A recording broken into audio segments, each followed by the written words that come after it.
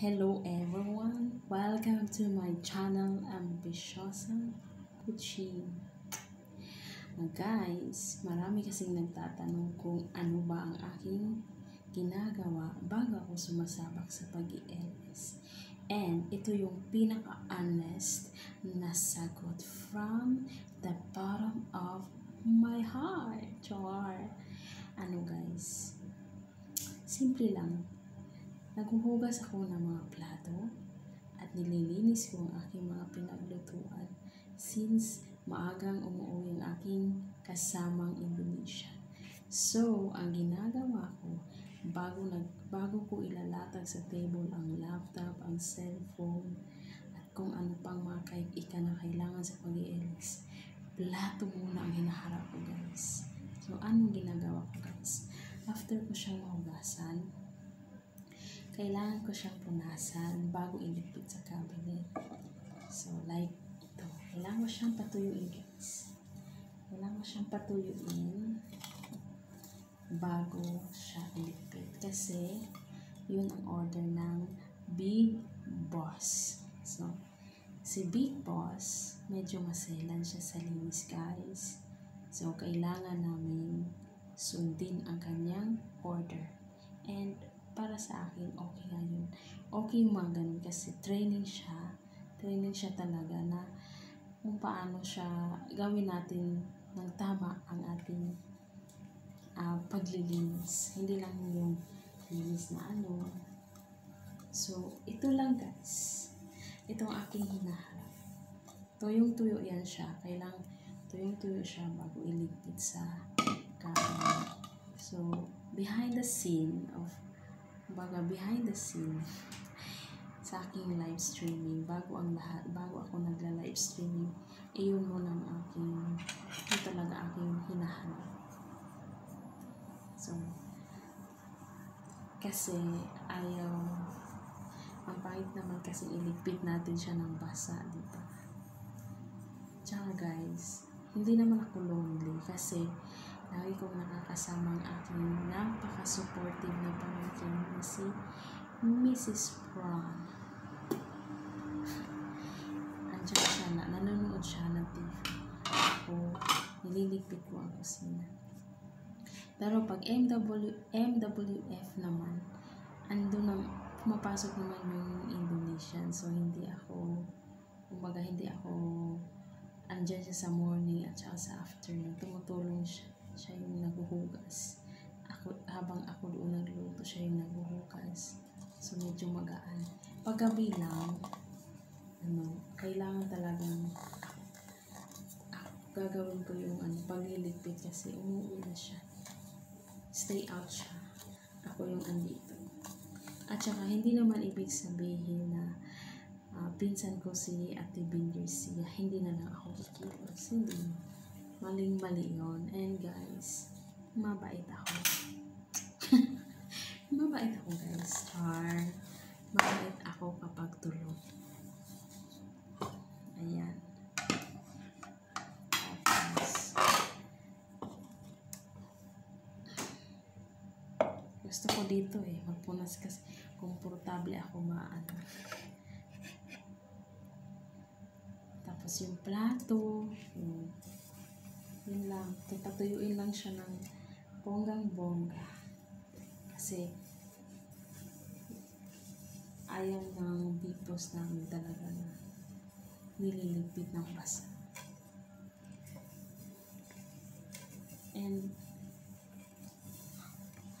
bukod sa paghuhugas, ayun yung gasol, kailangan ko yung linisin ng mga while doon kasi chine-check yun ni Big Boss kung nalinis pa siya o hindi.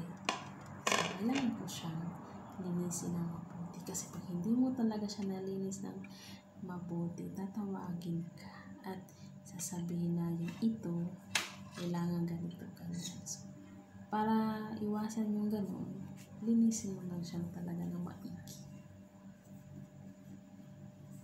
Ayan guys. So, ito yun guys. Tinitor. Fork in English. F-O-R-K.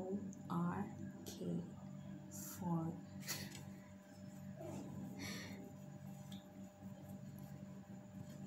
lang siyang dry na dry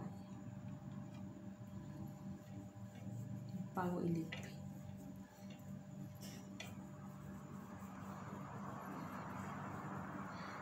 Ang nangyayari kasi sa amin dito, since MWFC, yung Indonesian, kahit sabihin natin siya yung na-assign sa linis at sa laba, pag wala siya, ginagawa ko din yun, guys. Ginagawa ko din yun.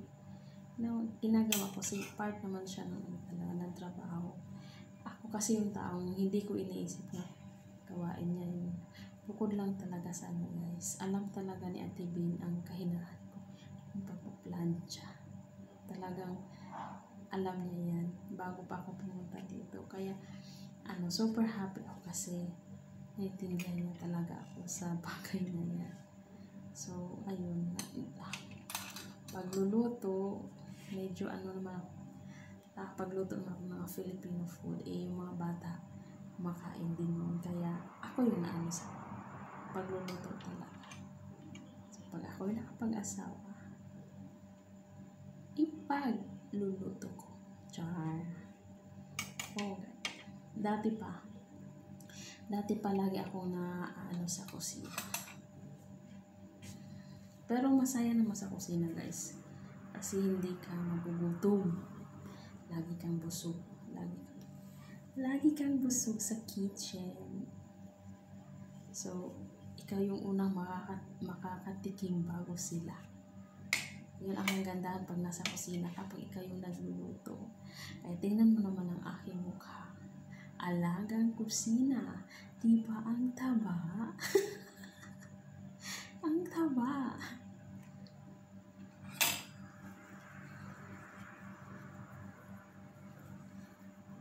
So, yun lang.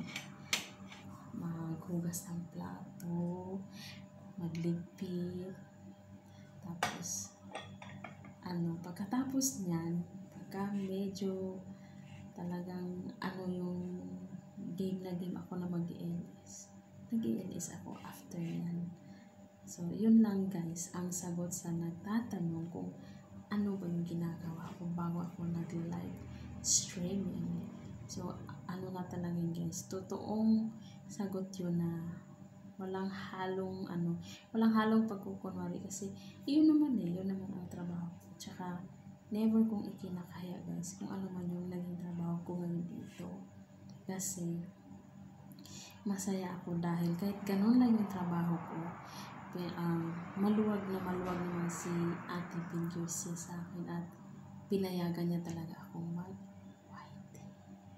Kaya ako ngayon ay nagpapakabait talaga at syempre kailangan natin maging masunuri. Alam ko naman yung limitasyon ko. And hindi ko rin kinakalimutan yung obligasyon ko sa kanila. Kaya na din yun. Bilang kabayaran sa kabutihan nila sa akin guys. Kailangan ko maging mabait. Kasi never naman akong tinuring na iba. Diba? They treated me as part of the family and I'm so thankful. So, yun lang guys. Totoong yun. Yung magpunas ng plato, ng baso, ng kutsara. Yung baso guys, doon natapos na siya guys. Yung nakikita nyo ngayon, yung na lang yung plato. Ayan. So, ito lang muna guys for tonight. And sana ay na-enjoy nyo. And shout out to all my friends. Sa Friends Forever Stays Together. At sa DXNB 648 online fans. I love you all. Hope you enjoyed. And sa mga hindi pa po nakapag-subscribe sa aking channel, subscribe na po kayo. Pagtsagaan nyo lang po ang aking kagandahan. Pagtsagaan nyo lang po ang aking alam niyo na. So, thank you guys. I love you.